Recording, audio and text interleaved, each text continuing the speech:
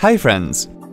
Hope you tried the resolution steps shown in Part 1 and Part 2 of this video to solve problems with video calling in Skype for Windows Desktop. If not, watch them first.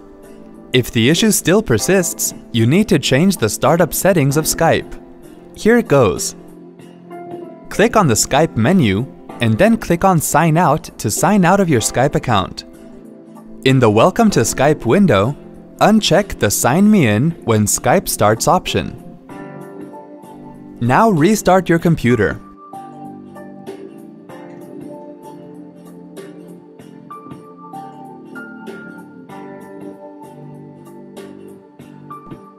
Open Skype.